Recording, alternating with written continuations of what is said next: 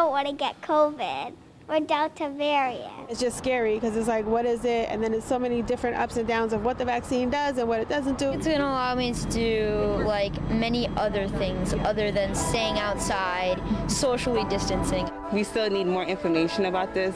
It doesn't hurt.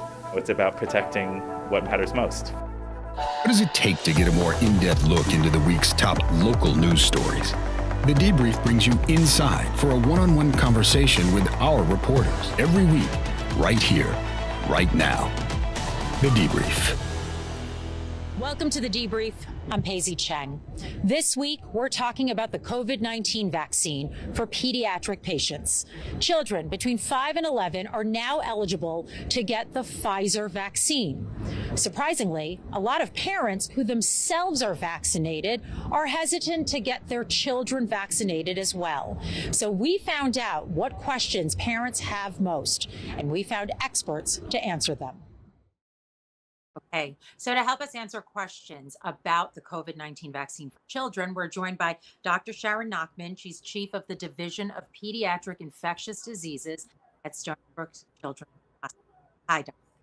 Good morning. So a lot of people who might have gotten the vaccine themselves are hesitant to give that vaccine to their children. What can you tell those parents to assuage their fear? So first is, how were we able to move the vaccine into children? What data did we need in order to get it to be safe for children? And the safety database in adults is several millions large.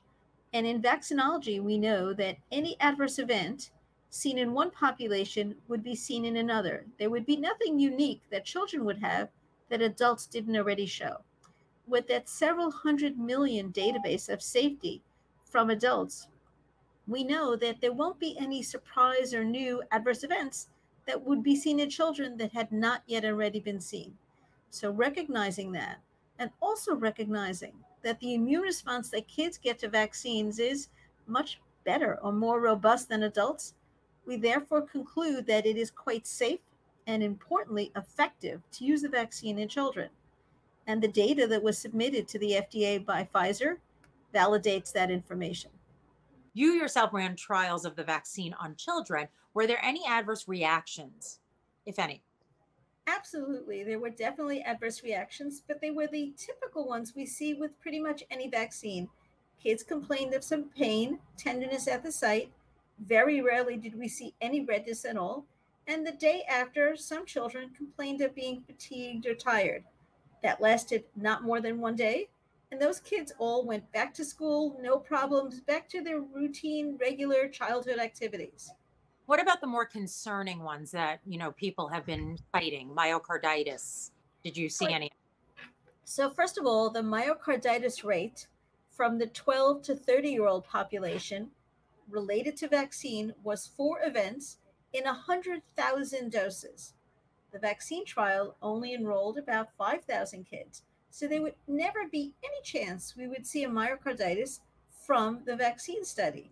Having said that, though, the rate of myocarditis in this age group, unrelated to vaccine, is quite a bit lower than it is in teenagers and young adults. So even if we had enrolled 100,000 kids in a vaccine study, we would expect to see no events of myocarditis related to the vaccine.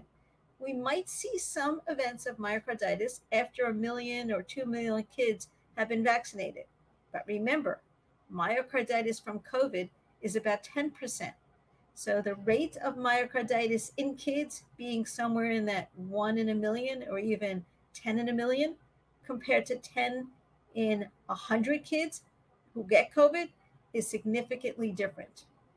And that's something that parents really don't know about. Another problem that they bring up, another concern that parents bring up is fertility. They're afraid that their daughters will not be able to have babies if they get the vaccine. What would you say to that? Let's talk about that. And that is an absolute urban myth or rural myth, and it's completely not true, and it's not based on any data. First of all, in order to bring a vaccine into an adult, you have to have 2 animal models showing that there's no chance that it will affect fertility both in male animals as well as female animals. And that looks at fertility in adolescent animals as well as pregnancy amongst those animals. So there was no signal for fertility in the animal models.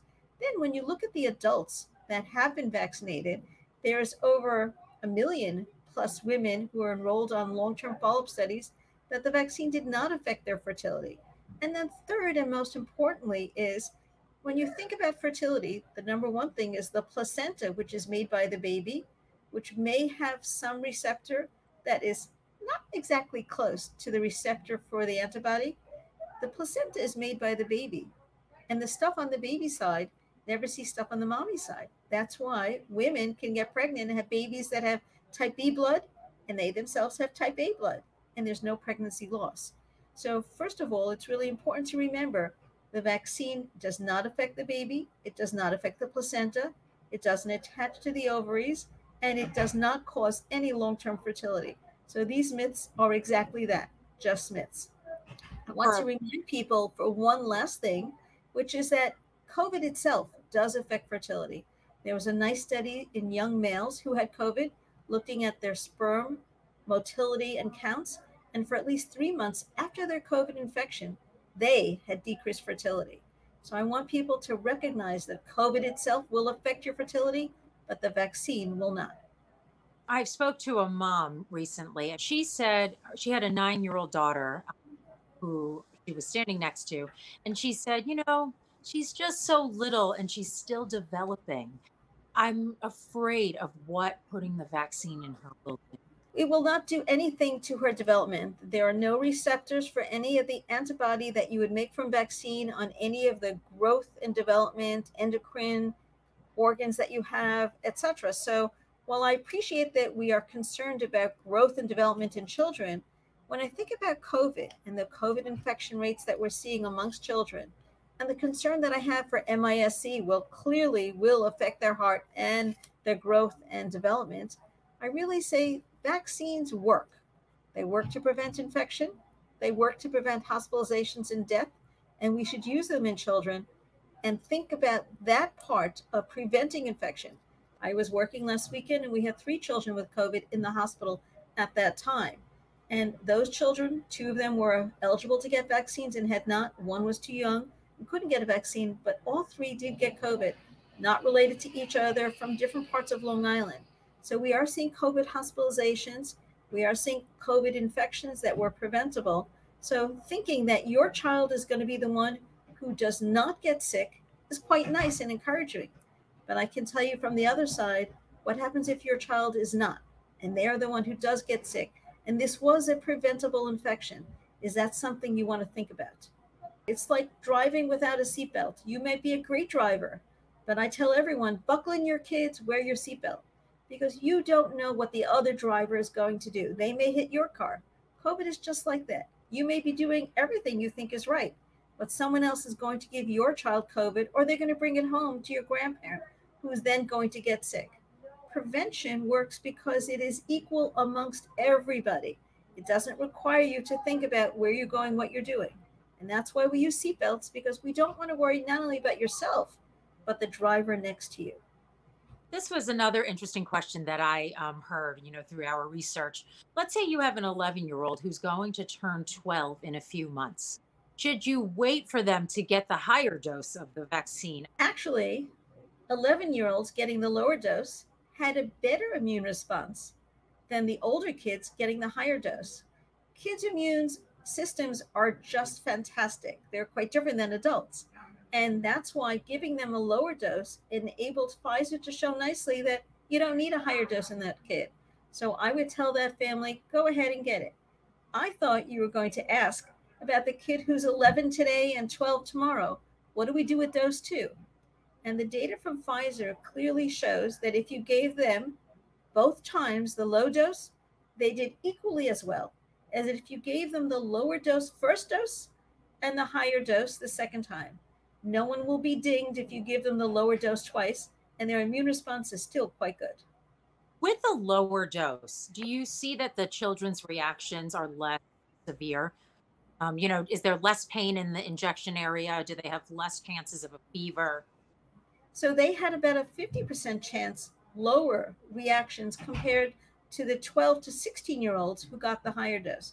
Remember, those kids are just a few months different, But the kids that were older that got the higher dose had about twice the rate of having reactions compared to the kids who were under 12 who got the lower dose. So when I see parents saying, should I wait till they're 12 in a day or should I give them the lower dose? I say, you know what, just go ahead, give them the lower dose. It will be as effective and they'll have less pain, tenderness, and kind of reactions from their dose. And, I just posted yesterday some pictures of kids 5 to 11 years old. They were getting their first dose of the vaccine. It's a really exciting moment, because this was the first time we had seen this happen. But some of the negative reactions on the post were interesting. I mean, they said that one person accused, I guess, the parents of committing child abuse. And, another person said, oh, they don't need it. This is crazy. A lot of people have their minds made up already, right? It almost seems you're either going to believe in science or you're not. We don't expect to persuade anybody at the very first blush. What I tell families is talk to your child's care provider. Remember, they're the expert in your child. And when you call them at midnight on a Friday night to say your child is sick and tell the symptoms, and they give you advice, you listen to that advice.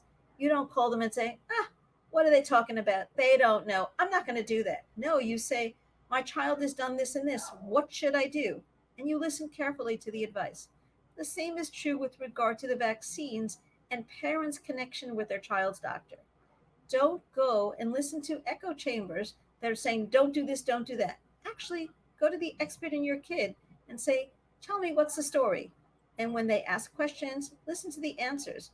Don't just sit there and say, no, I'm not listening, I'm not listening. As someone who sees children who are sick, that's my job, I only see children who are sick, my concern for COVID is quite high because I've seen all of the bad events. So granted, there are a whole host of children out there who are healthy. You don't ever want to see me in the hospital, and I certainly don't want to see you in the hospital. And if we work together, we can prevent ever seeing your child here, that would be wonderful. All right. Well, thank you so much for breaking it down for us, Dr. Nachman. I appreciate it. All right. Thank you.